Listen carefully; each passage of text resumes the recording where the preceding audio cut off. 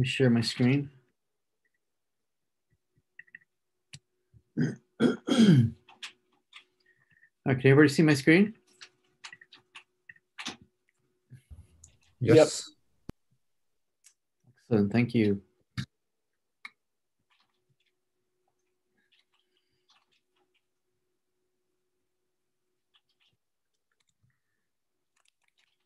Let's see.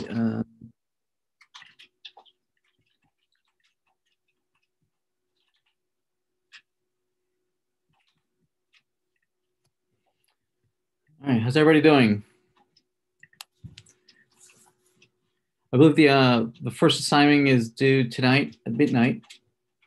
That's for the installing the database. By now, everybody should have a running database that you can connect to through a Workbench MySQL client. Hopefully, everybody had a chance to create a simple table, a couple of inserts, selecting some of the records from there, either by primary key or by username. Hopefully everybody's able to do that successfully. Anybody have any questions before we get started?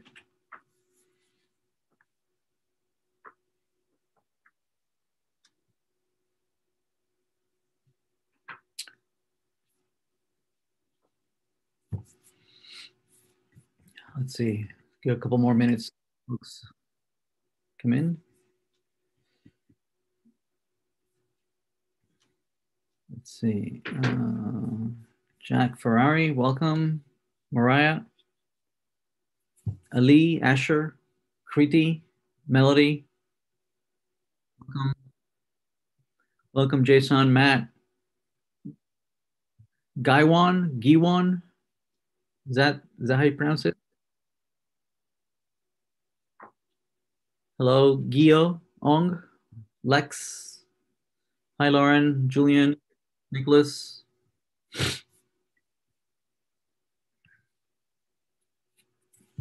Hi, Emily, Caleb. Hi, Lex. Gabby, Murphy.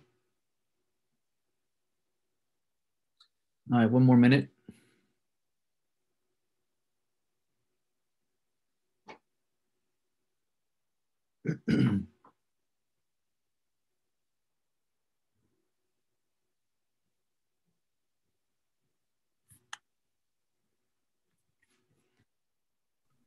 How you doing today, Professor? I'm doing great, thank you. Nice. How are you doing? Pretty well. It's great to hear. Hope everybody's safe and sound with your significant others. Have you gotten your vaccine yet, Professor? No, not yet. I'm stuck at home. I haven't gone out in a while. Oh, nice. Yeah, I just asked because one of my other professors got it yesterday or something. Oh, yeah. How's they feeling? Any side effects? No, not so far. Good. Though I've heard that the second second one is stronger and that we should be ready for like a whole week of hurt. We'll see. Oh, wow. All right, it's 1:35. Let's get started. All right, welcome everybody. Another week of 3200 database design. Let's take a look at our syllabus and our calendar to see where we are. So we just completed the first week last week, a couple of lessons. We introduced the first assignment. We looked over the syllabus and the calendar for the semester. Let's review what we've got here in Canvas.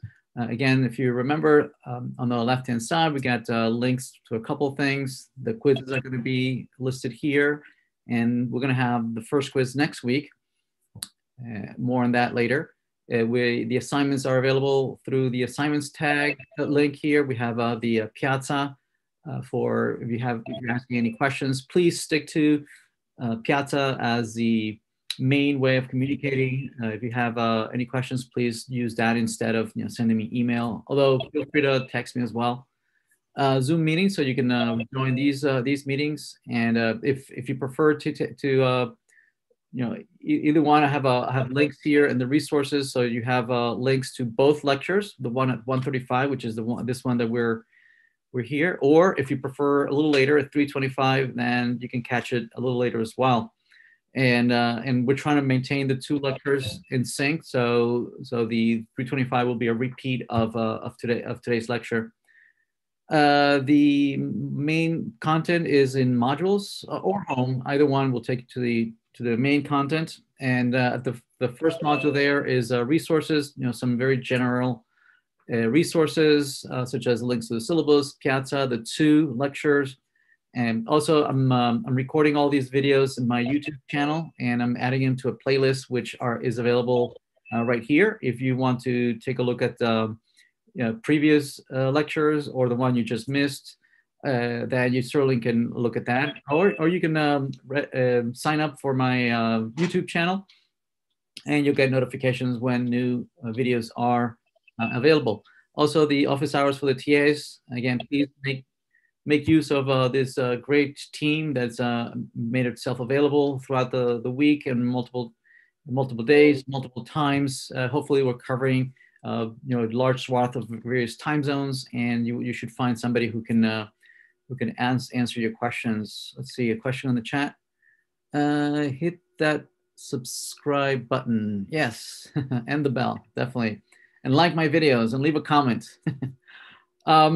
Let's see, so the first week that we discussed last week, we just passed, we did discuss the first assignment, which is due today at midnight.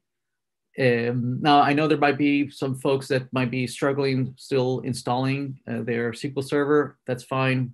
We'll work with you to resolve any of those technical issues. So we'll be very lenient with at least the first assignment, the due date. Right? If you are still struggling, definitely, if it's something technical, definitely we'll work with you and we'll waive the late penalties for that. Okay. Also, we walked you through downloading the database server, installing it, and working with it for inserting and retrieving some data. And we had just started talking about class diagrams and the designing of the database, right? And we'll continue all this week talking about database design. We'll also present this today with the second assignment, which will be due next Tuesday. So all these assignments are, there's quite a few assignments, but I think they're short enough that you should be successful in completing them in the week, okay? And they tackled various topics in the database design process. One thing about the quizzes, I think I've looked at quite a few folks, and there's enough variety of time zones. Some folks are in many different places, and so I think I've made the decision to, instead of requiring you to be here at a particular time, I'm just going to make these quizzes available for 48 hours. They will be available the day of the quiz, and it'll be available for 48 hours later. And so we're not going to do the quizzes during class time. Right? Instead, they'll be available. You can take it anytime you want. They will be timed. So most of them are going to be about 30 minutes long, and most of them are just going to be like 6 questions. So I think you should have plenty of time per question. It is open book, so so make sure that you familiarize yourself with the assignment that we worked on for the previous week, that you familiarize yourself with all the slides where you can find everything, and and definitely feel free to ask questions about assignments or slides in preparation for those quizzes. Obviously, the quiz you're meant to take those quizzes on your own to measure your particular skills. Let's see, any questions on the chat? Bless. All right. So that should take care of the issue of folks being in different time zones. That if you're consuming this content at a later time, right? And definitely you can't make this particular lecture. You can definitely take the quiz right after the lecture, right? Or later on that night, or in the next morning, right? But make sure that you take the quiz within those 48 hours. Okay. All right, excellent. So let's move on to this week's material. So we had already started with the UML class diagrams. We'll continue talking about class diagrams, and then move on to some more in-depth data design topics. Right. So let's finish up the UML class diagram, and then we'll have covered enough material, enough theory that we can then tackle the second assignment. But I definitely want to get started in the second assignment. So let's finish up the UML class diagram lecture. So here's the slides that we had started late last week. Let's see, we had discussed UML as being the unified modeling language, providing all sorts of diagrams for establishing a language, a graphical language, so that multiple folks can talk about data and how it's structured.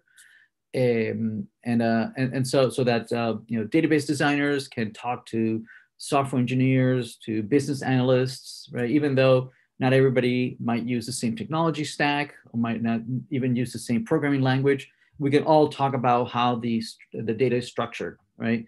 And it's only UML. It's only a documentation language. It's a language that allows you to jot down graphically and talk about how the data is structured and how it's implemented, but leaves the implementation out, right? Then you're responsible for then converting these UML diagrams into more specific versions that are specific for the implementation details on whether you're using Java, C#, whether you're using Python or using SQL to implement this, or JSON or XML. Right? The different implementations of the data structures, right, have different idiosyncrasies depending on what technology you're using.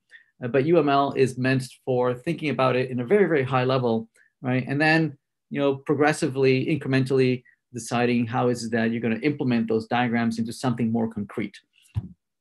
But yeah, it all starts with UML class diagrams. We talked about designing for the database. We introduced the class diagrams as being these boxes that has three sections, right? The name of the class, the attributes or properties. Sometimes they're called attributes, sometimes they're called properties, and also methods down below, which we're going to ignore in this class, right? We're not going to be talking about implementing methods. That's when you're programming, right? And using a programming language to implement those. Right now, in this class, we're mostly going to be focusing on this part at the top, attributes, properties, their data types, and things like that. We talked about the different attributes that you could add to a class. We talked about multiplicity, on how many of instances of a particular class are participating in a relationship. How many people are you talking about, right? Is this one person? Is it multiple people? And we also talked about stereotypes, right, that allow it to extend a little bit the language, the UML language. If the language doesn't provide a specific concept, then you can create your own stereotypes. Here's one very common stereotype called the enumeration, that it's saying that you should not interpret this as a regular class diagram. In a class diagram, this would be the name of the class, and these would be the properties or attributes of that class. In here, instead, we're saying that, hey, do not interpret this as a class. Instead, this is enumeration, and these are the valid values of a new data type that you're creating. You're creating a brand new data type called movie genre, and the valid values for the genre are horror, comedy, sci-fi, and fantasy. A common enumeration that we use very, very often is, for instance, the integers. The integers, we never think about them as enumerations, but they're actually enumerations. It's a very large enumeration, right? It enumerates all the valid integers, right? It goes all the way from minus infinity, right? Passes all the way through 0, and then it goes all the way to positive infinity. So all those are the possible valid values of the integer data type, okay? And so they would be all enumerated here, right? All the whole numbers, all the integers would be enumerated here. We also talked about specialization and generalization as a mechanism for talking about capturing general ideas, right, in a superclass, right, and then capturing more special cases of that same idea capturing in derived classes or subclasses, right? And there's many jargon around this this idea, right? We either call we call it the either the base class, and these are the derived classes. We call this, and base class, or we call this subclasses. We call this the parent class, and we call this the children, right, of that one. We call this a general version of a concept, and then these are special cases of that concept, right? The common example that is often used is for instance, if you define, for instance, a class where you define maybe a shape, right, and then a shape might be too generic, right, and then you might need to get a little more specific about what shape are you talking about, right? And so, for instance, you might have a rectangle, right? And you might have a actually, let me grab this, copy, paste, and then you might have here a rectangle, or you might have a circle here, right? And the idea is that this allows you to implement things that are common to everybody. So all shapes, for instance, might have a width, it might have a height, right? It might have a color, it might have a name, and all shapes have that, right? So instead of declaring these things, in each one of a rectangle and circle, right, where they might have width, height, color, and the rectangle and the circle might have, in addition, might have radius, right? You grab the things that are common to everybody, to all circles, all rectangles. For instance, like the color and the name are shared attributes of both circle and rectangle, and you would put it in the top level shape, right? So for instance, you might remove things, right, and only keep the things that are special about a circle, and then you can define a relationship of generalization and specialization, where you might say that I am going to inherit circle is just a special case of a shape, and it inherits, right, all the attributes from a top level or parent shape, right? And same thing for rectangle, it's going to inherit. It's going to inherit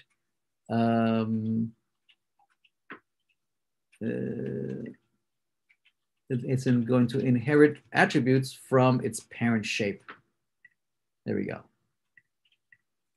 Okay, so we say that shape is a base class and rectangles and circles are subclasses, or we say that shape is a superclass and rectangles and circles are subclasses or derived classes, right? Or this is a parent class and these are children, right, that inherit from their parents. So it's a very important aspect of object orientation in general, but definitely something that is used very, very often on how is it that we're going to split the data and how we're going to store it and retrieve it. We also talked about multi-valued attributes that might have multiple values. So these this might be like an array of strings, and you can specify how many tags we have. Maybe I have many tags. And we have association. This is a very, very general description of some relationship between two classes, right? Authors and books are associated, or they're related somehow, and we specify that with a simple line between two classes, right? So the line can be a simple line, or it might have arrows, it might have the triangles that we saw earlier, it might have diamonds, it might have different symbols, right, at the end of each one of the lines. And we'll talk about that in a minute. But the simplest of which is just a simple line, right? And this establishes that one author is at least associated with one book. We don't know how many just yet because we haven't said any multiplicity, but certainly we can add multiplicity and say how many authors are participating with how many books. It's also very common to annotate or give names to this association on either end of the class. So on either end of this line, you can say, well, what is the role of this class in this association, in this relationship? What is the role of the author? Oh, well, the author writes. That's his role. And what's the role of the book in this association? Well, the book is written by, right?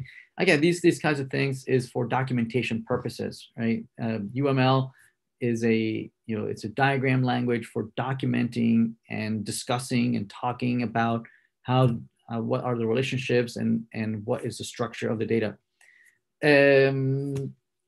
We can in addition to naming the association, we can also establish the multiplicity.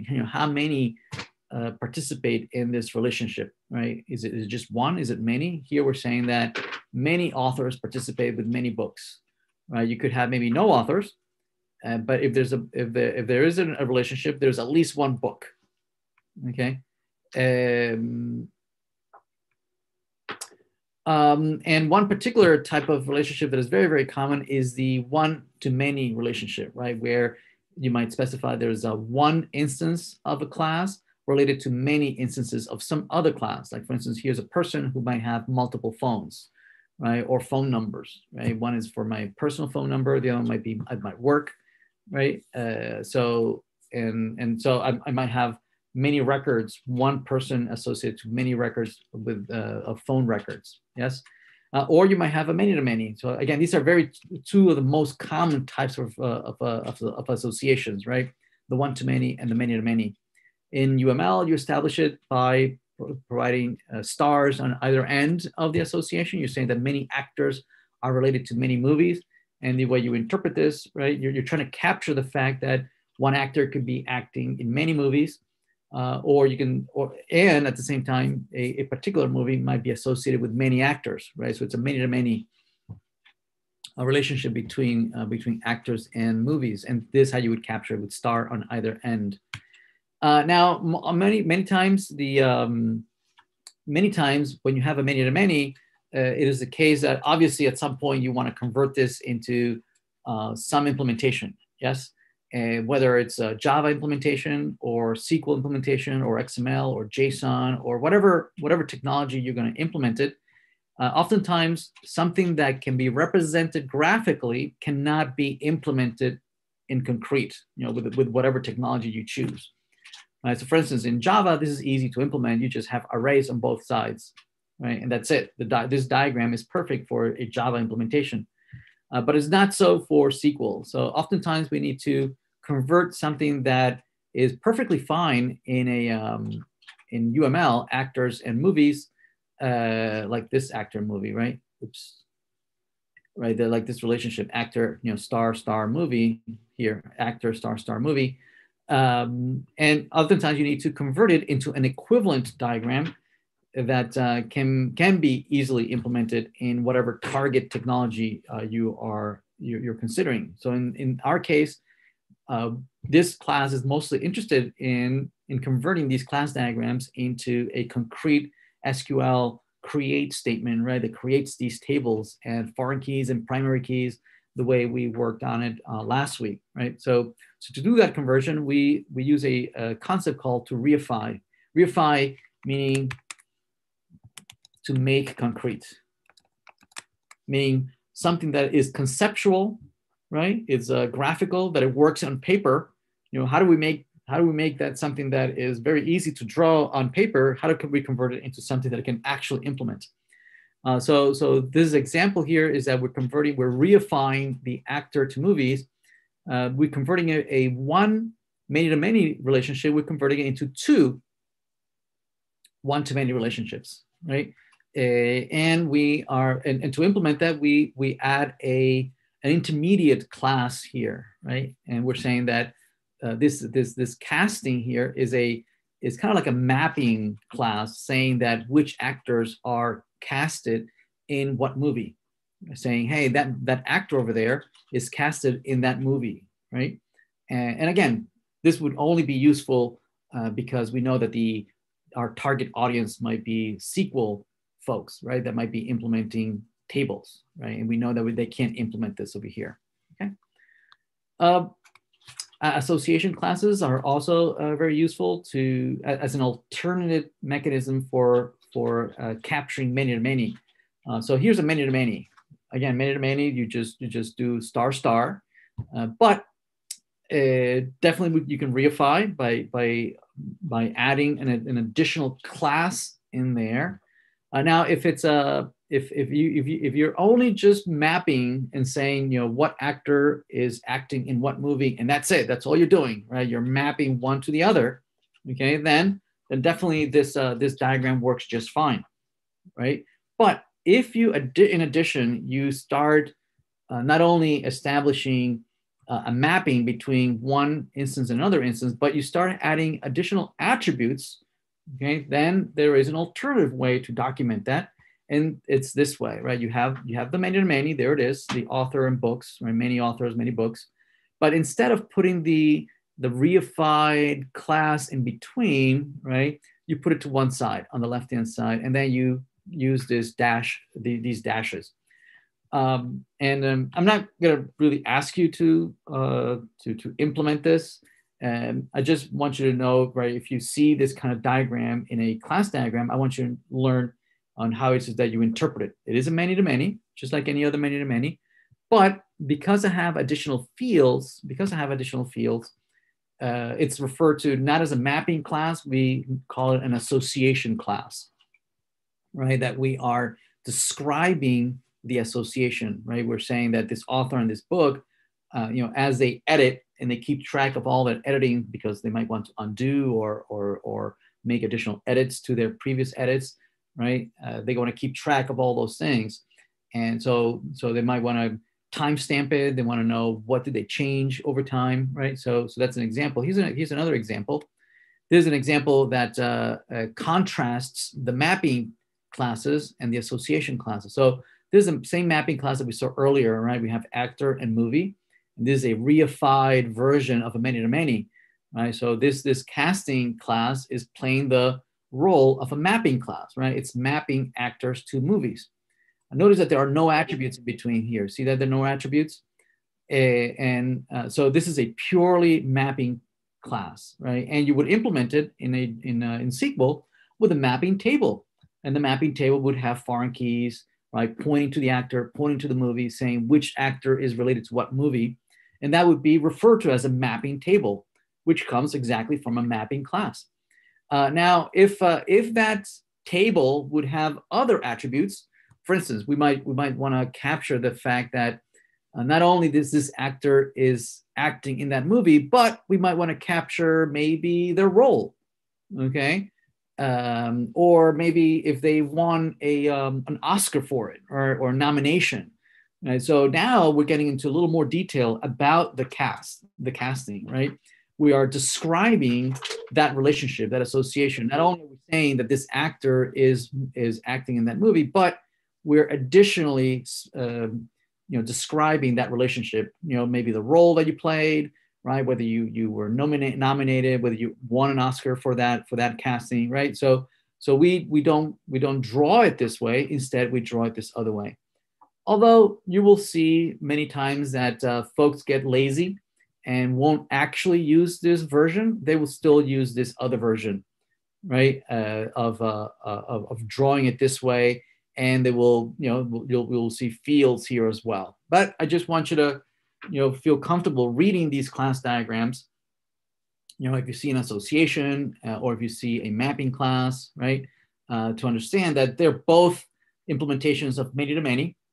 Okay, and usually this was drawn like this because it was reified, because it was going to be implemented as a table, right? And we had to reify it. And this if in addition you have other fields in there, such as role or things like that, then you would capture it using this association class like that. Okay, again, I want you to feel comfortable reading these diagrams. Aggregation is establishes whether there is not only an association between two classes, right, but it also establishes whether one is made up of the other, right? We want to be able to document not only that there's a relationship between one and many, usually it's a one to many, But also we would like to establish whether there is a dependency, a life cycle dependency, right? If you remove one of them, right, what happens to the other ones, right? So for instance, here's an example. If you have a person, if you have an order, right, that has many products in the order. So the order is saying that you want this product, and you want 2 of those, and you want a burrito, 2 burritos, and you want some tacos, and you want some, you have a whole bunch of orders, and it'll have the quantity, and it will have how many of you want of each one of the products. Yes. Now, so definitely one order is going to have many products related to it. Yes. And so here we're establishing that this is an aggregation. And what we mean by that is that, say you have an order 1, 2, 3 that is listing product A and B, and you have order 2, 3, 4, and you have product X, Y, Z, right? What happens if we remove the order? If the order is canceled and it's gone? Well, the products should still exist, right? Those products are still on the shelf, right? I never touched them. Just the order went away. So the way we establish that there is no life dependency, that if you delete one, it does not affect the others, the way you capture that is through an aggregation, right? And you document it using this empty diamond here, right? You're saying that one order has many products and there is no dependency, no life dependency. Deleting one will not cascade or propagate deleting to the other. But you might say, well, when would I want to delete, right? When would I want to be able to propagate? Well, here's an example. Composition is the opposite, right? It's saying, yes, you still have one too many, but I do want to document that there is a life dependency, right? That if I remove one, I do want that to propagate to the others, right? So for instance, here's an example where you might have a person, right, that has many emails. I don't know why. I think I meant to say phones here, and then I put here phone numbers, and I put here email. Sorry about that. I'll fix that. But imagine I had Alice and Bob, and each one has multiple emails or multiple phone numbers or whatnot, right? And I have that on records in my database, right? Now, would it make sense that if I remove Alice, would it make sense to keep around Alice's phone numbers or emails? Probably not. Right? It makes sense that if I remove a parent record, right, and then all the other records that are associated to the parent, that they should be purged as well, right? So if I remove Alice, it makes no sense to keep Alice's data around, or Bob, and keep them around. So the way we document that dependency, deleting one cascades down to the others, is by using this diamond, but it's a filled-in diamond. See that? It's a darkened diamond. Okay. Any questions? All right. So one last thing here is when you are drawing these diagrams, you also have to consider who your target audience is, right? If are you talking to a bunch of Java developers, C# developers? Are you talking about folks that are building these databases and creating all these tables, and are you talking to a DBA? So depending on your audience, right, you might want to be more or less verbose, right, or add additional things to your diagram to make them a little more understandable to your audience, right? Now, if you're talking to a pure object-oriented audience, right, that they're fine with UML, they're not, you haven't yet decided whether you're going to implement this in Java or C# or any particular language. You haven't decided on the technology stack. You don't know if you're going to use relational databases or non-relational databases, or maybe XML or JSON. You don't know yet, right? So at a very conceptual level, for instance, here, the way you would document a many-to-many relationship is you just say star, and that's it. That's enough. That's enough to establish that between the actor and the movie, there's a many-to-many relationship, okay? The actor has a first name and a last name, and the movie has a title and a plot. So notice, right, that the lack of fields, right, additional attributes in either movie or actor, neither one of them do we have attributes that are referencing the other. See that? There are no attributes in actor that are referencing movie, and there are no attributes in movie that are referencing actors. Instead, this line right here, this association line and the multiplicity, that's plenty. That's plenty to know that there's a many-to-many relationship between the two. And then we leave the actual implementation decision, we leave it to the engineer, whether this is a Java developer, right, or SQL developer, whatever they need to actually implement this diagram, they'll have to adhere to the idiosyncrasies of their particular technology, right? If this is Java, right? So if this is Java, right?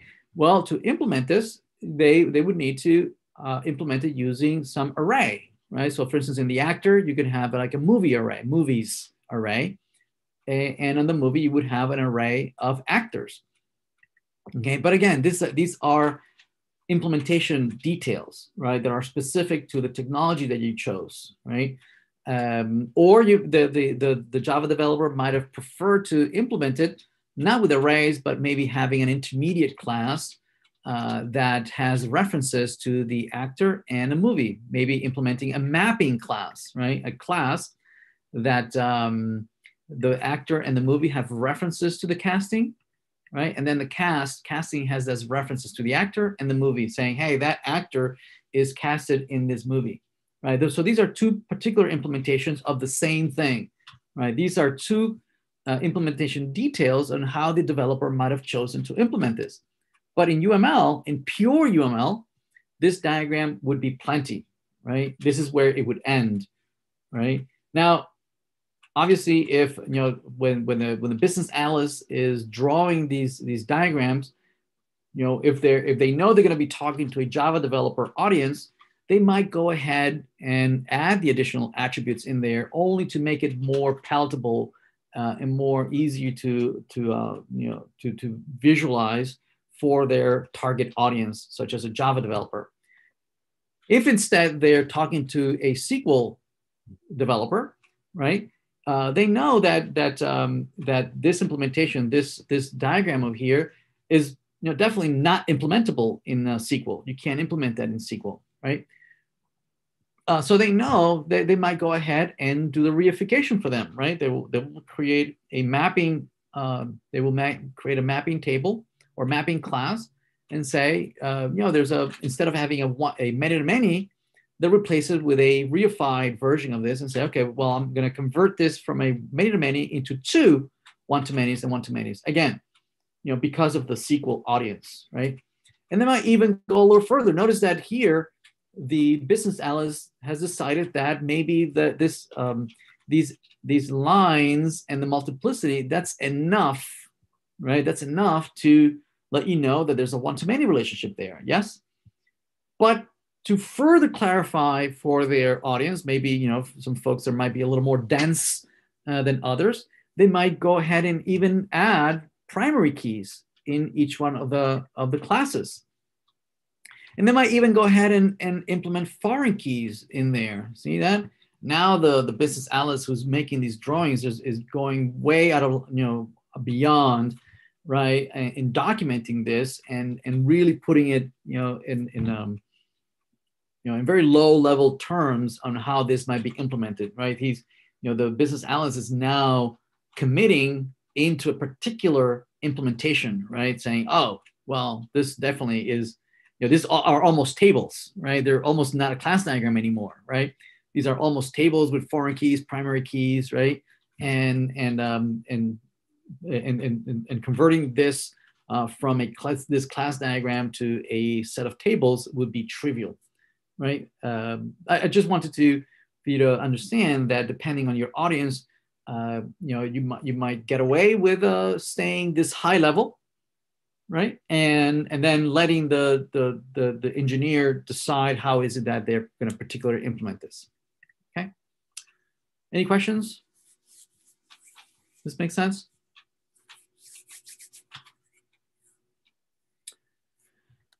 All right, let's keep going. All right, so I think we have enough, right, to get started and take a look at the assignment for this week, right? So let's take a look at this assignment. Database 2, DB2, designing a database, right? The intent of this assignment is to give you a chance to practice some of the terminology and some of the concepts that we are going to be discussing all this week about designing databases, right? We're only going to cover just a few things, right? It's not, I don't want to make the assignment too big that, I want to make sure that you are able to complete it in the allotted time. We're only going to be covering 3 things, right? We're going to be covering creating a simple class, right? We're going to be covering doing a one-to-many and doing a many-to-many, okay? Now, obviously, there's many more things that we would like to add, and we will be covering that in later assignments, right? For instance, at some point, I want to do aggregation, composition, right? Doing association classes, things like that, inheritance. So we'll get a chance to practice that as we go further, right? So this first design assignment is going to have you do some simple design, and as we progress, we'll introduce additional more challenging designs. Okay. Now all the assignments are following a similar template, and the template is that we'll first handhold you, right, and do a task for you, okay, which will be part of the assignment. You will have to complete a task that is fully done, right? We're just going to walk you through everything you need to do. And once we show you how to do something, then we're going to ask you to do it on your own. Okay. We're going to say, okay, having seen this example, right, go and try do it on your own, right? And so there are 3 examples here. One is for a simple class, one of them is for a one-to-many, and one is for a many-to-many. Okay. So let's take a look at some of these, right? Now, the learning goals is that we want to create a unified modeling language class diagram. At the end of this assignment, you will have a single class diagram, right? And we're going to walk you through implementing several of these as you go. Okay. Some UML class diagrams. Actually, I just started using this tool. Lucid chart. I think it's a phenomenon tool. It's a great tool, and I have the paid version, but I think the free version allows you to create quite a few diagrams before it asks you to pay for it. So definitely take a look at that, the Lucid chart. All right, so the first assignment asks you to do the following. So designing a database with a UML class diagram. So it asks you, first it says, okay, we're building kind of like a blogging application, right? Where you can post a blog, users can post a blog, right? And folks can then post to a blog, right? So you can create any number of blogs, right? So, and a blog can have a name, maybe it can have a topic, when it was created and when it was updated, right? So this could be the name of the blog, right? This could be the topic. The topic could be, about cars, space, and a neural network connection between computers and human brains, right? It could be different topics. So me as a user, I can have many blogs, yes, and that's a topic. And that's, for instance, this would be a great opportunity to have an enumerated data type, right? Where you can have from a valid set of topics that you can choose. But for now, let's just have a basic string. And and this is the equivalent class diagram of us having you describe a class and the various attributes and their data types. Okay. So having done that, we're going to ask you, now you try, look for the now you try, right? Where we say, okay, create now a post class, right, that has the following attributes: title, post, created, and updated. Okay, and so you will create something similar, right? You'll create a box just like this that will have a title and the post, right, the actual post, and the created and updated. So you'll fill it in. You'll create a diagram, And the diagram now will have two classes, right? You will have the blog and the post, right? So for instance, here in Lucid, right? So let's create a you might do something like this, right? Here's the blog class that we are giving you, right? And you implement the attributes, and the attributes is that it has a name, that is a string, that has a topic, right? That is also a string, that it has when it was created and when it was updated. Okay, so in that same class diagram, we ask you to implement another class, okay? And we ask you to call it post, and to add the attributes there. All right, so I'm gonna let you do that. Okay. Then the assignment goes on to say, okay, well, now let's play around with one-to-many, right?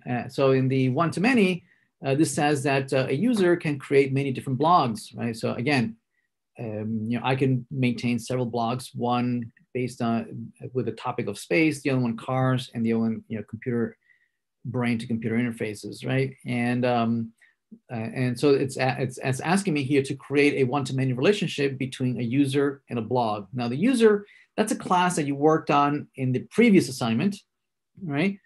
So you're going to add it to this brand new diagram that you're working on, right? So it makes this a little smaller. Okay, and so that user class that you worked on in the previous assignment had attributes such as, let's see, what were the attributes?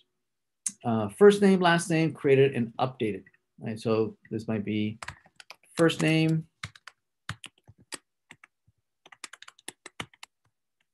right, as a string, last name. Notice the naming convention. We are using camel casing, which means that each word is capitalized. The first letter of each word is capitalized except the first one. Right? So first is not capitalized, but then N is capitalized. Right? This is a very common naming convention for programming languages like Java, C#. They all follow that naming convention. Right? And then having done that, we create a one-to-many relationship right here. Right? We say that this is a many.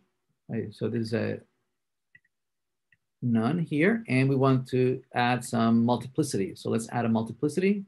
This is one to many. Okay, there we go. All right, so yeah, so that's that. Did that make sense? Right, the one to many. Now we ask you in the next part of the assignment, we ask you to do the same. Right, now you try it. Right, now you try it.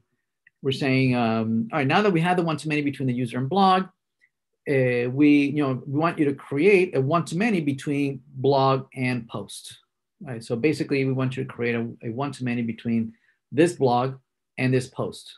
Right, so again, you're going to follow the same kinds of what we just did. Right, you're going to create a line just like we did, right, and annotate it as one-to-many between the blog and the post. Right, so one user can have many blogs, and then one blog can have many posts. Yes, right, so you'll do that on your own. Then we're going to have a many-to-many relationship, and the example that we give here is that we, a user, right, can rate many posts, right? And the way we implement that, if it's just a UML, right, of rating, user rating a post, if it's just a simple many-to-many, right, we would do something like this, right? We would draw a line between the user and the post, right? And we call it a day. Well, no, we would add multiplicity, right? We would say maybe many here and many there.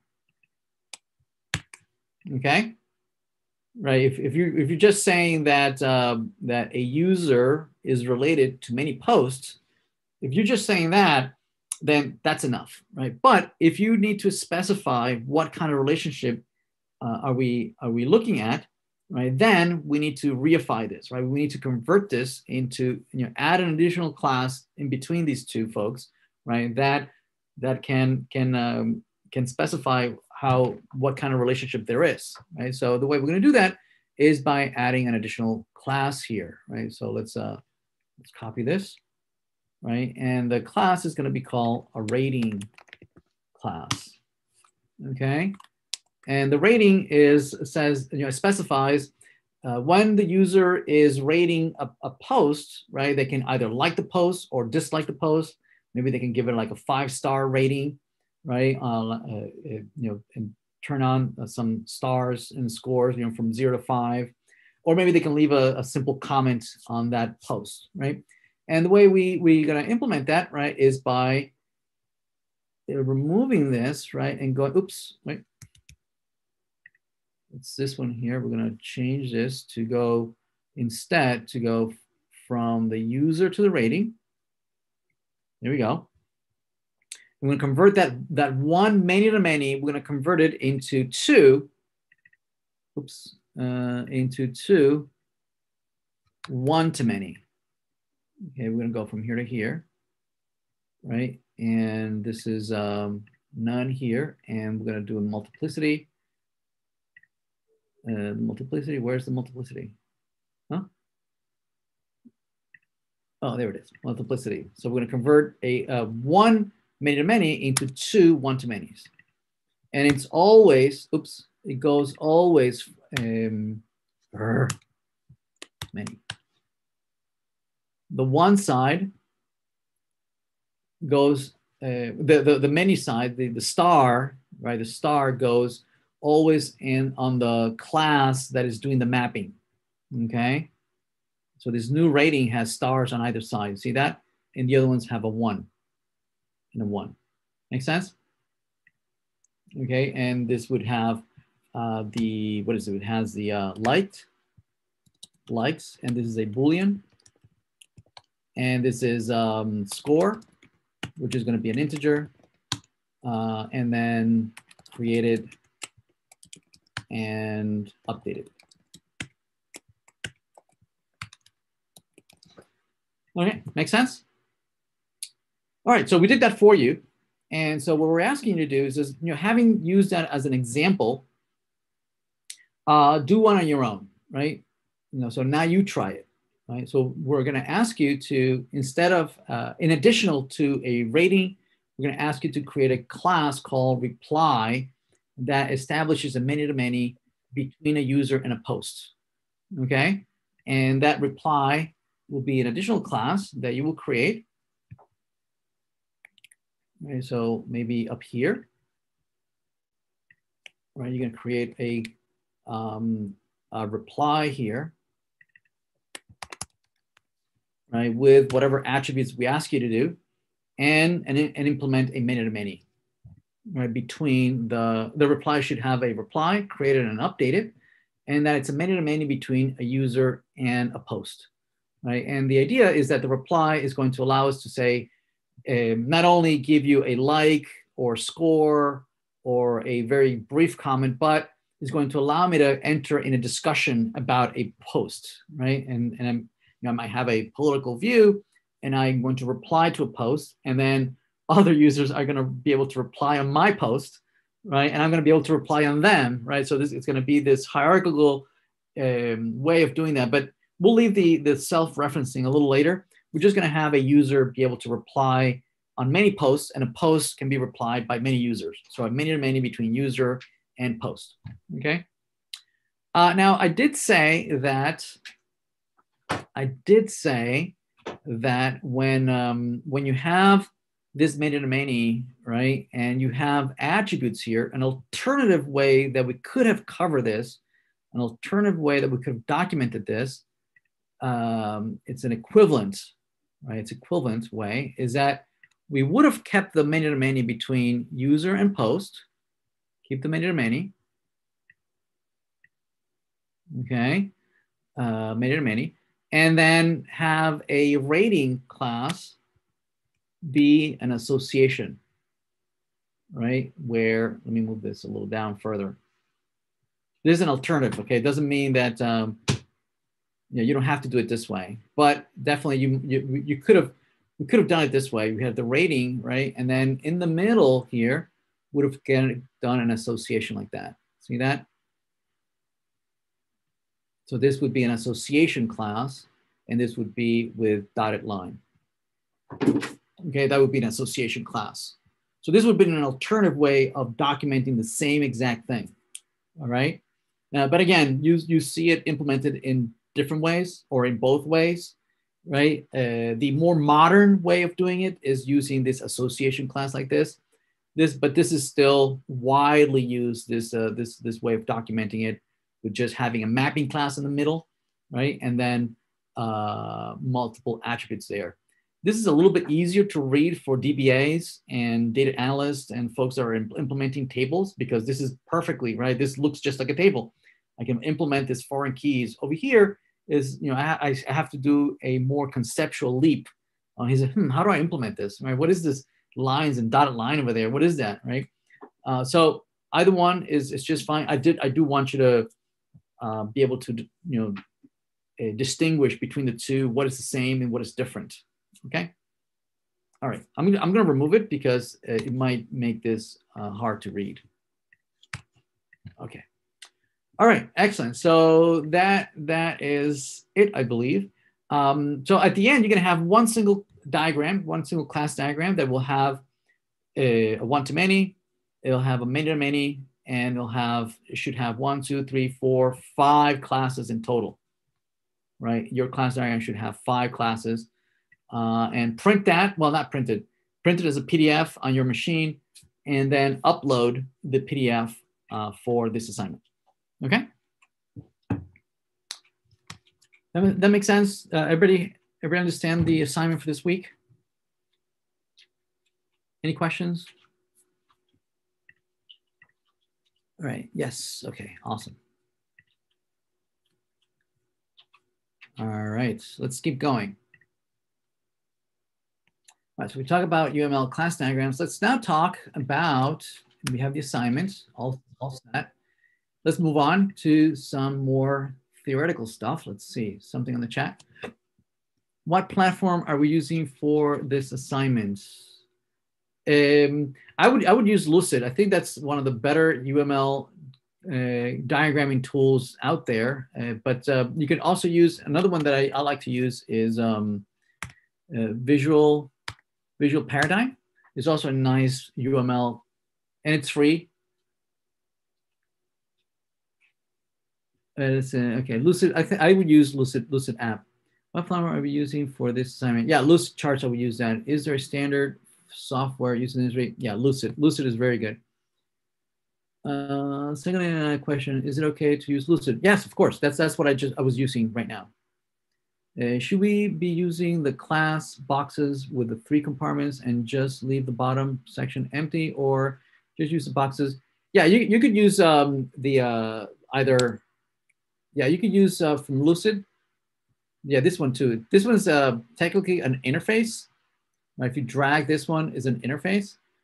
But you can remove the stereotype here. You can just remove the stereotype, and then you have just 2 parts, right? So you don't have the methods. Well, actually, this only has the methods, but you can use this as just being the attributes. Okay, so you can totally use that instead. Okay. All right, excellent. Let's keep going. All right, so after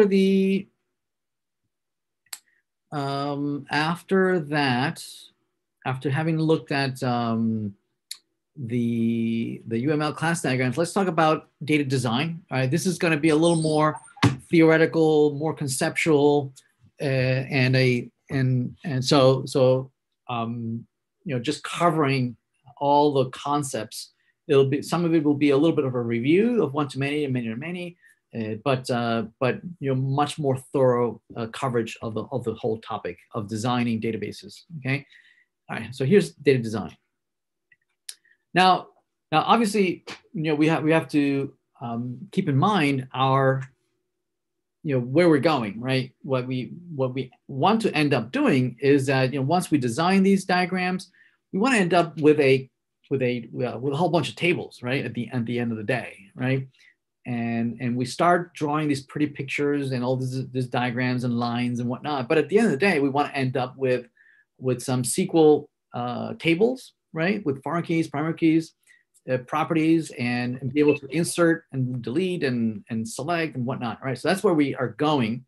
But a good place to start is by first designing the database. Okay, it's actually it would be a bad idea to get started with just creating the tables, right? It's much easier to start with the diagrams, right? Make changes to the diagrams and talk about it with a diagram, right? And then try to convert that into the tables, as opposed to creating the tables and trying to design in the relational database, right? So we're trying to go from this conceptual model to a relational model, right? And by relational means that we're going to have foreign keys and primary keys, where records are referencing each other, pointing to each other. That's where we're going, right? To a relational model. That's of how we want to break up the data. But we're going to start off with this conceptual model with UML. Okay, so first, say we want to design some tables, right? And so, for instance, with a really simple example, we might have a collection of CDs. If anybody remembers what a CD is, where you might have a whole bunch of songs from a whole bunch of bands, and you've been collecting all these CDs, and you want to create a little database to keep track of them. Okay, does anybody? Somebody not know what a CD is? It might be too old. Are folks even using CDs anymore? I imagine not. Let's see on the chat. I'm curious. Give it a year or two. You have a few. Okay. So anyway, I actually have a large collection of CDs. And so each CD has many tracks, right? I don't know, I might have 10 to 20 tracks. And so if I want to create a database, this might be a first approach or first prototype of what I might create as a database, right? I might want to create maybe a table that calls CD, and it might have a unique identifier for the CD. It might have the title of the CD, when it was released, who the band is that was playing in that CD, all the songs by the band, and the genre, whether it's rock and roll or salsa, merengue, whatever it is, and then you can have the tracks, in each, the 10 or 20 tracks, and I would have maybe in a separate table called tracks, right, where I have a unique identifier for the track. I have the track number, track number 1, 2, 3, the title of the song, how long is that song. And to establish the relational, right, the relationship between these two tables, right? Again, I'm using a relational database. That's what's called a relational model.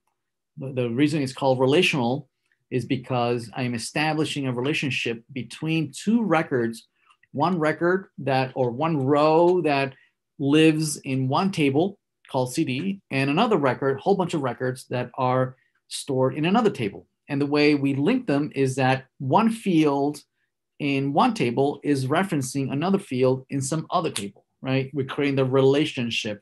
That's why we call it the relational model. Okay. All right. Yeah. So these usually we refer to these unique identifiers, and we call them primary keys. And we'll take a look at that jargon a little later. We call this the primary key, and notice that they're bold, italic, and they're underlined.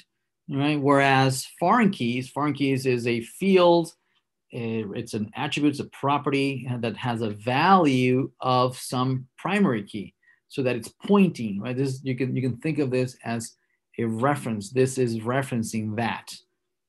Okay, so let's put let's make a big arrow saying, hey, this CD ID, right? It's because it's referencing that other field over there. Okay. Yeah, so excellent. So what if I start at, I create my database, my two tables, and I start inserting, I go through each one of my CDs, right? And I start entering data into my brand new database, right? I feel so smart, right? That I've designed this. But then, as I go through my 300 CDs, right, I find that a couple of these don't fit nicely into my database, right? For instance, I find a CD that is like a best of that has a whole bunch of tracks from multiple CDs, right?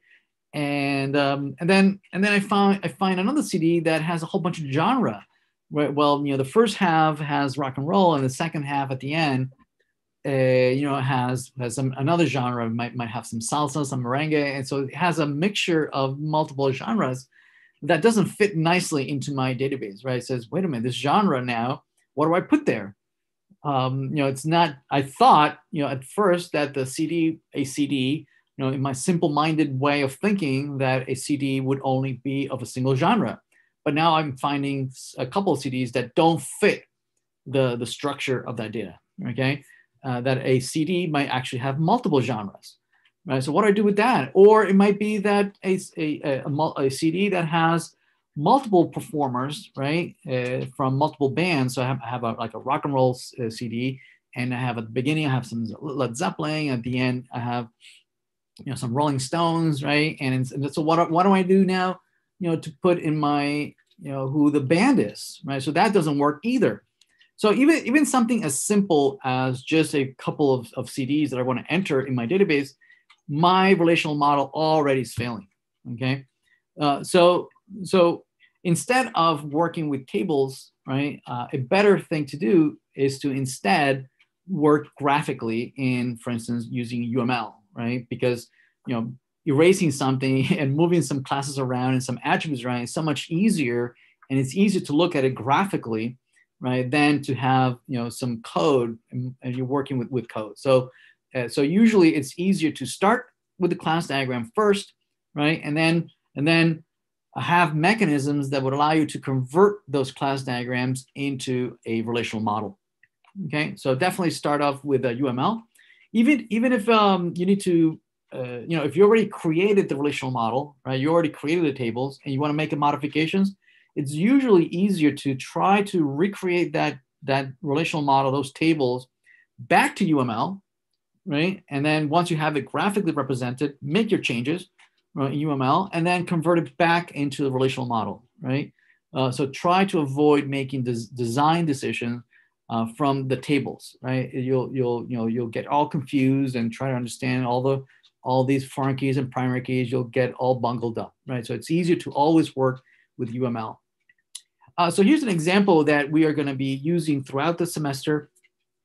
We're going to be using a class diagram that represents a university.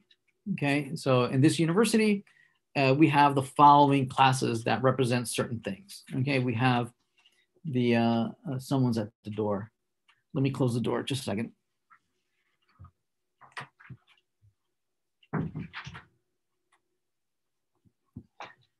All right, so in this database, we have the following classes. We have a class that represents the students.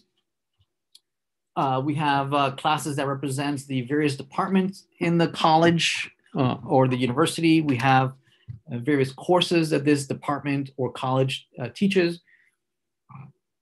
For each course, we have multiple sections, right? So for instance, this course I'm teaching, database design, has 2 sections, right?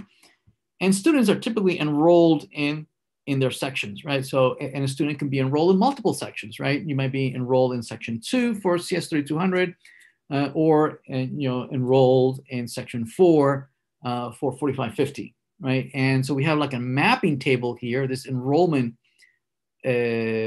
class here, right? That is mapping what students are enrolled in what section. So this is a many-to-many, right? That says that relates students to sections. And there's a couple of one-to-manys saying that one department can have any number of students.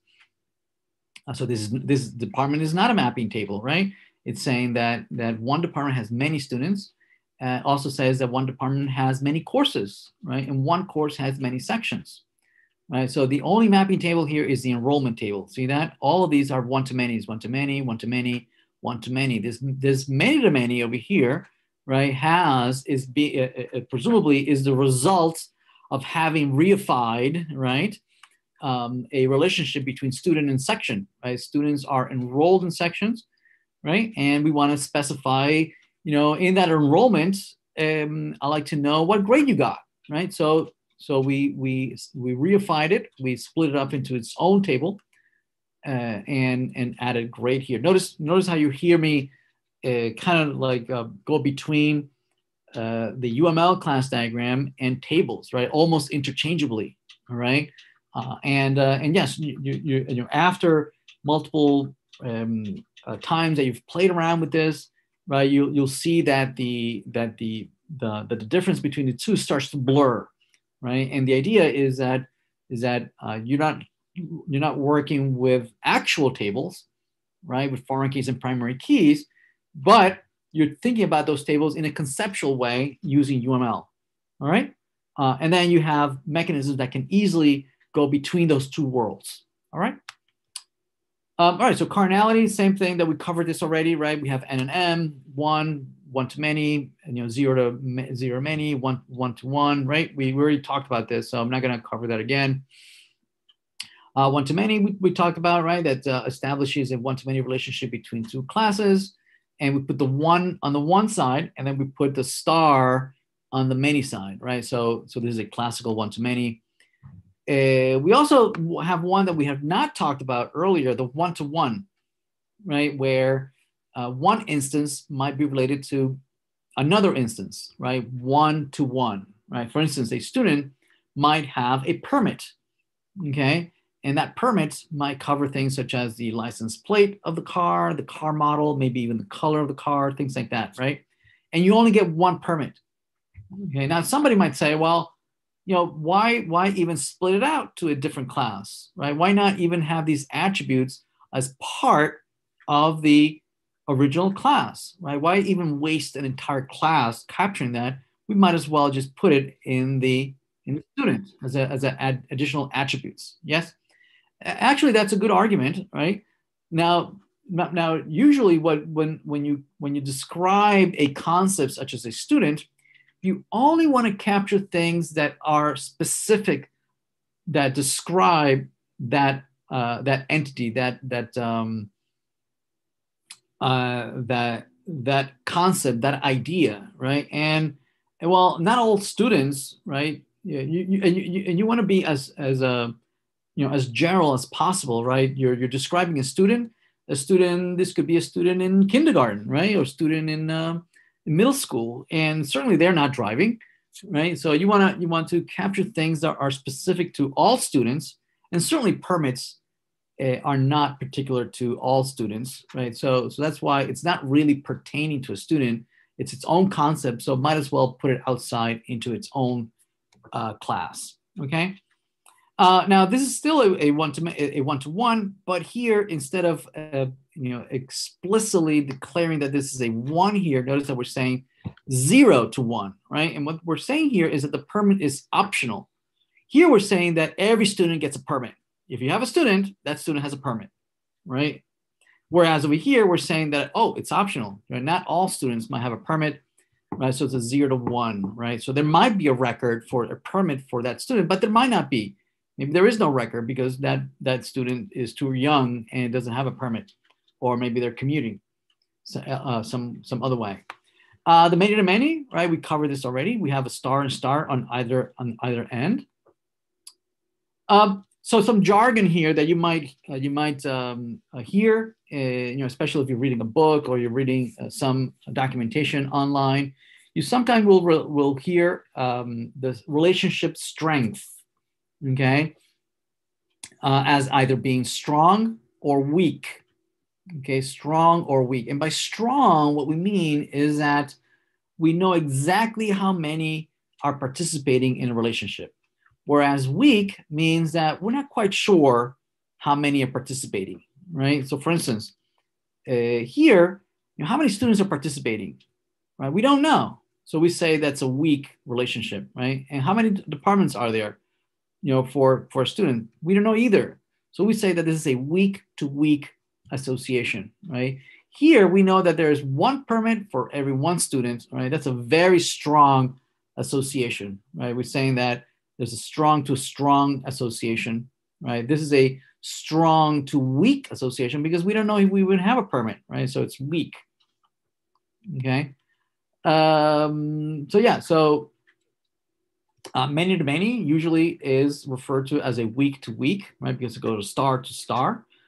Also, one to one on one, where on one of the sides we might have 0 to 1, right? So maybe it's an optional, or we have either 1 on both sides, or we have 2 and 3. That's also strong, right? We know that 2 of these, right, are related to 3 of those, right? That's also a strong to strong. If you know exactly how many are participating, we say that it's a strong relationship.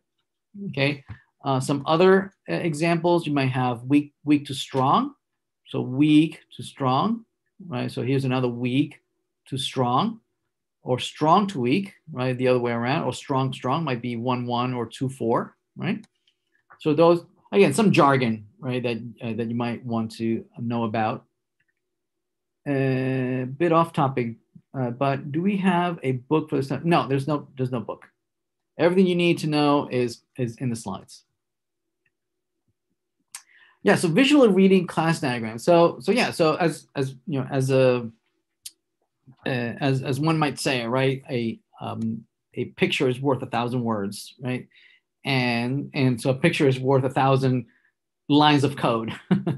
So yeah, so what class diagrams bring you is that they allow you to visually inspect the relationships between the various classes or various entities that are related one another, right? So by looking at the class diagrams, you might be able to determine that, hey, students are enrolled in sections. We can determine that all courses, what are the courses? If you give me the student, I'll know all the courses that they enrolled in. You can determine whether they, what year they took that particular course. Maybe you can determine also the size of the section for a particular course. But also by inspecting the class diagram, you might realize that there are certain things that you can't know from the class diagram. For instance, you don't know if the student was in computer science, right, and they moved over to civil engineering, right, or vice versa. The class diagram doesn't capture that, right? It only tells you the current department that they're enrolled, right? But it doesn't tell you that if there's a switch at some point, right? Also, it doesn't capture anything about advisors, right? If a student is being advised by a particular professor, it only shows that a professor is teaching a course or is teaching a section, but it's not saying whether they're the advisor of that particular student. Okay, so just by inspecting, you can absolutely very quickly determine and see that the class diagrams allows you to do a couple of things, but not others. All right, so let's take a look at at some of the things that we covered in the previous one. Notice that this is a class diagram, but at some point we want to convert this into a table, right? So one of the things that are missing here for this being a table, right, is that these relationships, right, between the classes imply, right, that somehow, right, if I'm going to implement this in a table, right, that the way you implement that is that the fields, there must be some field that actually establish the relationship, right, the relational model between the two tables, right? But right now, this is a pure UML class diagram. It has no primary keys. There's no student ID there or department ID or things like that. It doesn't have any foreign keys either, right? It's pure UML.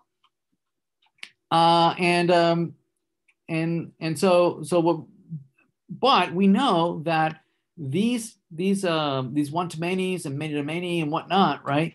Those are hints that at some point we're going to have to replace these with additional fields, right? That capture the details, right, of these relationships, right? So this at some point is going to be converted into something like this, right? Where you're going to have some table called student, a table called enrollments, or section, department, courses, right? And there are going to be additional fields. There are going to be additional fields that are going to specify the unique IDs that represent each student, like 1, 2, 3, 3, 4, 5, and 4, 5, 6. Yes, and then here in the department as well, right? the courses, they're all going to have these unique identifiers, right? Notice that I've added ID to all of these. See that? ID, see that? And the way we're going to establish these one-to-many, the way it's going to be implemented, when you're going to concretely implement this in tables and records, insert it into a database, the way we're going to implement it is that these we're going to call primary keys, and the course, right, to implement this one-to-many, we're going to implement and add a field here, which is going to reference the department that this particular course belongs to. See that? So there's department 10 here, CCIS, and web, right, is being taught, it's being taught by department number 10. See that? Software engineering is also being taught by department number 10, okay? Notice that was not captured in the original class diagram. So at some point, we're gonna need a mechanism to go from the design into an actual relational model that can be implemented. Yes? Are the specific colors used important? No, the colors are entirely mine. These colors are entirely mine, and my intention was that this gray is pointing to this gray over here. See that? Same thing here. Notice this one-to-many here. See that? So these are the unique identifiers for the courses, 5610, 4550, right? We might have additional, 3200. This is DB design. See if it fits. No, it doesn't fit. DB, just DB, right? They're all being taught by number 10, okay? And so these are their CIDs, unique identifiers. And the way we establish the one-to-many, right, is that the section, right, has foreign keys, has values that point to the course that they belong to. See that? Just like the course has these values saying that all these courses belong to department number 10, the section also has foreign keys that refer to a particular course, saying that all these sections are of this course. See that? Right? So that's how you implement one-to-many, right, in relational model, in the relational databases. So that's where we're going. We're not there yet, right? But that's where we hope to be at the end of this week, right? That we're going to be able to design this at a conceptual model using UML class diagrams, and then have some kind of algorithm or mechanism to convert this conceptual representation into this concrete, relational model in MySQL. Okay, and what about this many-to-many? So enrollment is a many-to-many. It's a mapping table, and it maps students to sections, right? And the way it maps it is that, notice this many one-to-many. See that? Notice that on the many side, you have foreign keys, right? Just like we did here. Notice that on the many side of course, see that? We have a foreign key. See that? That points to a primary key on the one side. Same thing here. Right? On the many side, you have a foreign key that references a primary key on the one side. See that? Same thing with enrollment. Enrollment is a mapping table, right? That is implementing a many-to-many between student and section, right? And the way we implement it, instead of going many-to-many here, we reified it and converted it into two one-to-manys. See that? Right? So remember, on the many side, right, we have a foreign key, okay? So on the many side, we have another foreign key. See that? This first foreign key points to the students. So this student, Alice, okay, that's 1, 2, 3, says that Alice is enrolled in, so this 321 is another foreign key that is pointing to what? It's pointing to the section, this 321. See that? All right, so basically this is mapping, Alice is mapping it to section 321, which is course 567, okay? And Alice is also enrolled in 567. And 567 is this one right here, 567. That is referencing 4500, which is software engineering. See that?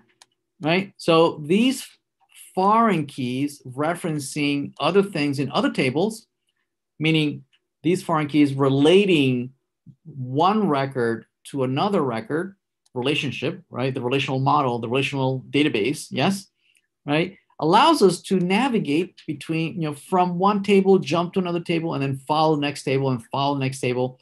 If you've done C++ or C, you can think of these as these being pointers, right? Like addresses that are referencing memory spaces, right? So same thing here. We are dereferencing, right, these values so that we can jump from one table to the next, right, following all these pointers from one to the other. And that's the relational model, right? That's how you represent it in a relational model. Okay, makes sense? Did I lose anybody? Everybody okay?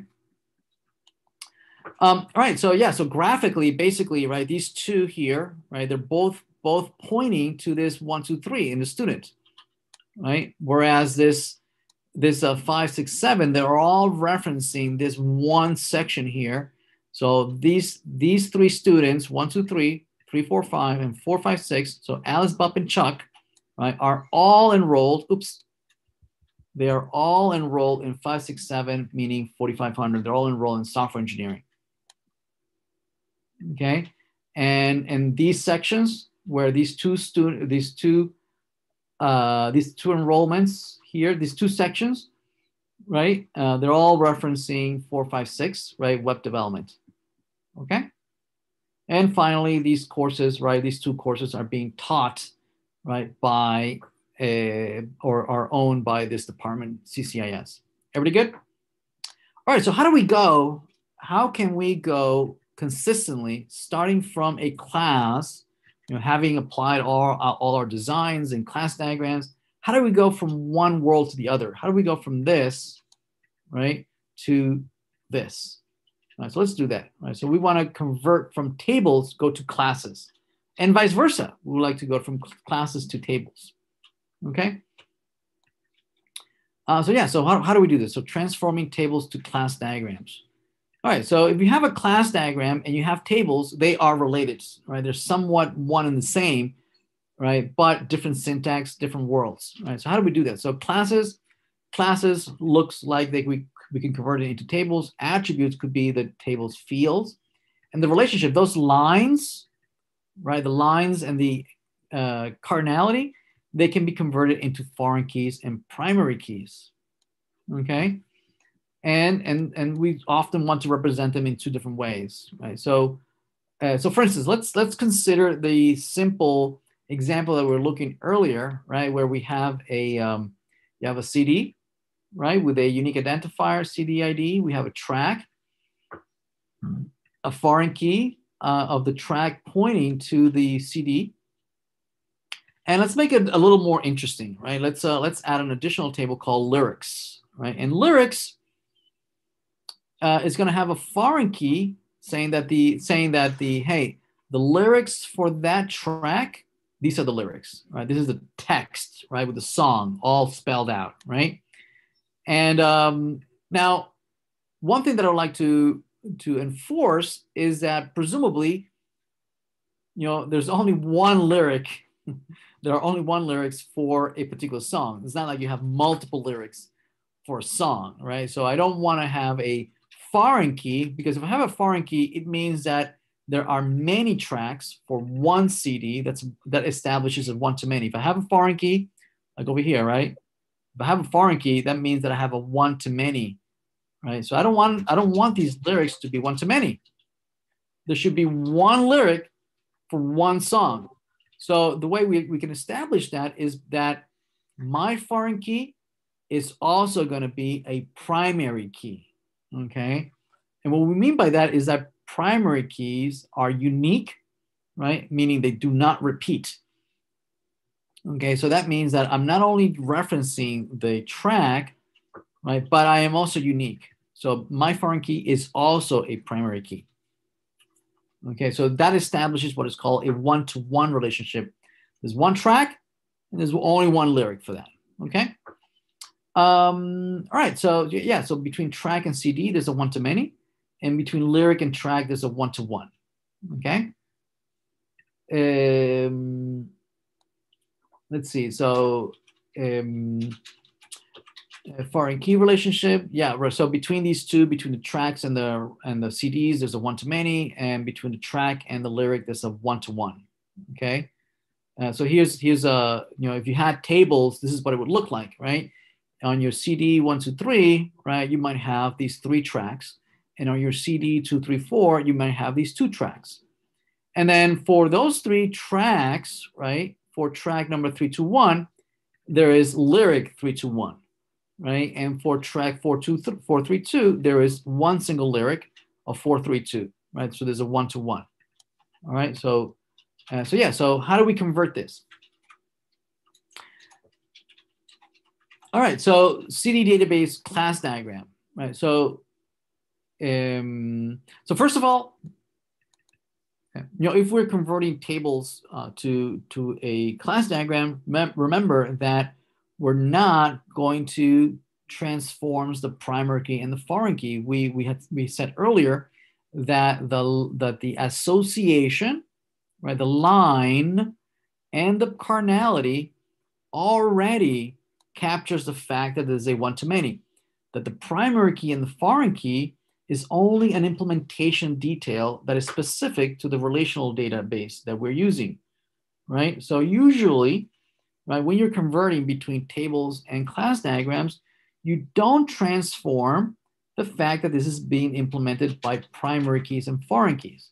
Right? Going back to our previous example, right, we know that the way we're going to implement this one-to-many is by adding this foreign key and this primary key, right? But in the original class diagram, notice that we did not have those foreign keys and primary keys.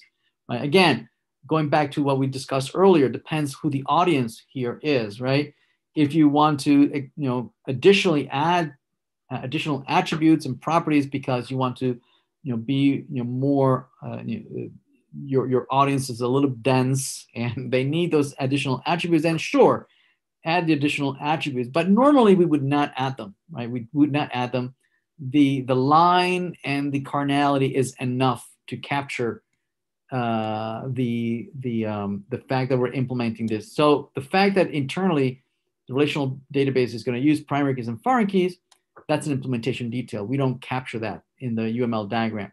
So here's a general algorithm of converting a database table, set of tables, into an equivalent class diagram. So we're going to go both ways, right? We're going to later on, we're going to take a class diagram and convert it into a relational database. But here, let's see. So for each table that we see, we're going to convert it into a class. So every table that we see, we're going to have a class, right? So that's easy, right? That's very easy. We did that before, right? If you have table student, enroll, section, course, and department, those roughly are converted into their classes: enroll, student, section, course, and department. Yes, so that's easy. So let's keep going. Now, if a table has a foreign key, right, then that means that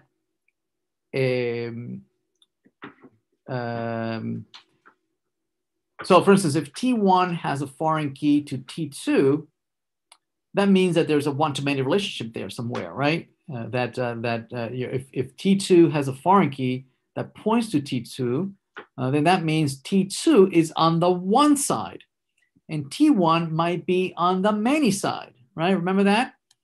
Right, if we go back to this example here, right? If you have this foreign key, to this primary key here, right? So T1 is referencing T2, then on T2, you are on the one side. See that?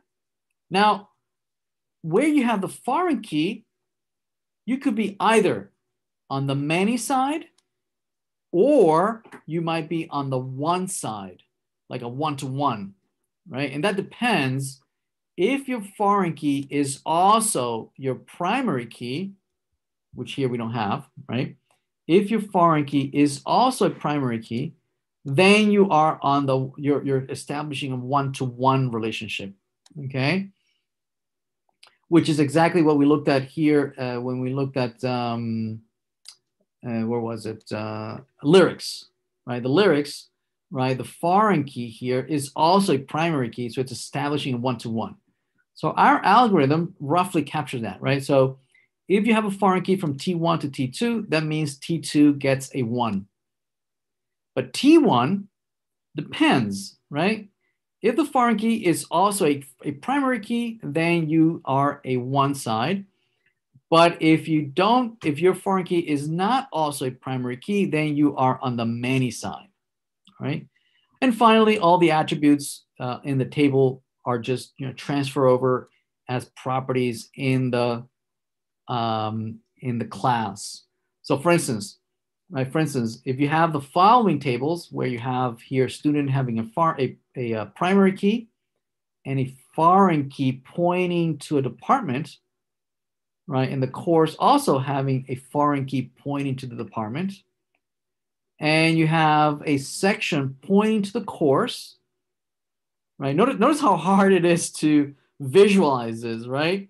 That, this foreign key points to the department. So basically you have a one-to-many relationship between the department and the student. It's so much easier if you had a diagram representation of this, which is exactly what we have here. See that? It's much easier to see that, oh, there's a one-to-many relationship between the department and the student. How is that implemented? By the student having a foreign key that references the primary key of the department. That's how it's implemented. That's how we implement this right here. Okay. Same thing with the course and department. How is that implemented? The one-to-many? Well, the course has a foreign key to the department. See that? So there's a one-to-many between the department and the course. But it's so much easier to visualize right here. See that? Right? And the fact that we're using these foreign keys and primary keys, blah, blah, blah, again, those are implementation details of the fact that we're using a relational database. Okay? These values here are not really part of the data itself, right? The data is really titles and department names and graduation year and all that. Everything else here in bold is only establishing the relationships between the records. Okay. All right. So yeah. So if you apply our algorithm right here to this class, this set of tables, what you end up is with this class diagram. Okay. Or vice versa. We could go the other way around. Oh, before we do that, wait a minute. Yeah. So it's much easier to look at the class diagram than the tables themselves. All right, so let's go the other way around. Let's starting with the class, right? Classes, and we want to convert them into tables, right? So the algorithm is kind of backwards, right? It's the opposite, okay? For each class, basically we want to convert it into a table. Before we did every table converts into a class. Now we're going from each class becomes a table, right? And then all the fields in the class become properties or attributes, right, from the class. So the class has attributes or properties, right? They become fields in the table, and so vice versa, right? So the fields in the table convert into attributes of the class, right? Now the primary key, you start off with the primary key. You know that that's going to be on the one side, right? And so whenever you find a weak, strong relationship, right, where you have a one-to-many, right, then that becomes an association where you have a 1 on the strong side and you have a star and asterisk on the weak side. Okay, so for instance, if you start off with this class, right, we start off with this class, you would create a table for each one of these, right? The student table, the section table, the department table, the course table, the enrollment table, right? And you end up with these tables right here, okay? And with the attributes, right? So if these properties, D name, title, professor, year, offer, blah, blah, blah, become the fields, right, of the tables. And then for each one of these one-to-many, right, you have a primary key on the one side and you have a foreign key on the many side, which is basically what we did here, right? The enrollment have these foreign keys, right, that are referencing the primary keys in these over here. Here you have a foreign key referencing the primary key on this department. Okay. All right. So then we can apply some simplifications. So for instance, some fields might be redundant. For instance, you might find a field that already plays the role of some other field. For instance, this primary key, its only reason of existing is to uniquely identify the department. But if we assume that the department names in a university are unique already, right, it might make no sense to have two departments that have the same name, right? The chemistry department and the chemistry department over there. And it makes no sense to have two chemistry departments. Then since this is already unique, then why bother having a primary key in the first place? So we say that this field is a natural primary key, as opposed to this being an unnatural or an arbitrary, right, primary key. Okay, so for instance, we might simplify our tables, right, by removing any unnecessary fields, right, and using another field for it, right? So we can remove DID and replace it with DName, and now that's our primary key. If we do that, then we got to go and look at all the foreign keys, because remember, we have the course. The course also was referencing the department, and the student is also referencing the department, right? Right, so we need to replace those, right? So the major ID that was in the student table, we're going to replace it with the name of the department, right? The actual name of the department. Same thing with course, right? Which I don't believe we did. We'll look at that in a minute. Same thing with students, right? So students, let's see, or I'm sorry, with permits, right? Instead of having a unique identifier for the permit ID, right? Since a permit is a one-to-one relationship here, right? Because permit is a one-to-one relationship with the student, why bother having a primary key in the permit? We could just have we could just use the student ID as our primary key, so that we can say, hey, this permit belongs to that student, instead of having a unique identifier. So what we could do instead, we could remove the permit ID. The student ID is already unique, right? And since there's only one permit for one student, right, we can use the student ID, right, as our primary key that is referencing the student, and it's unique here in the permit. Okay. What else? Same thing with the enrollment. We could do away with the enrollment ID and the unique identifier for the enrollment by noticing that the combination of a student and a section, that combination needs to be unique. Right? It would make no sense for a student to be enrolled in a section more than once. Like, make no sense that you're enrolled in 3200 twice, right? One student is enrolled in one section only once. So the combination of student ID and the section ID is unique. So we could use the combination. Notice the curly brackets here. See that? We can say that our unique identifier is the combination of these two things, right? So that could be our primary key, right? That unique, the unique combination between the two. So we don't really need a unique enrollment ID, okay? And I believe just a couple more things. The course, right? Remember that we had removed the department name, so we get the department ID, so we use the department name as unique. And same thing with the course. Course are unique. The title for the courses are unique, so we can use that instead of the primary key, right? And we can same thing for the section, right? All right, let's leave it here. We'll come back and finish this off later this week. Please read ahead. Read the slides, all the slides and section for this week, so that we can move along and finish up by this week. All right, folks. Thank you. Appreciate it.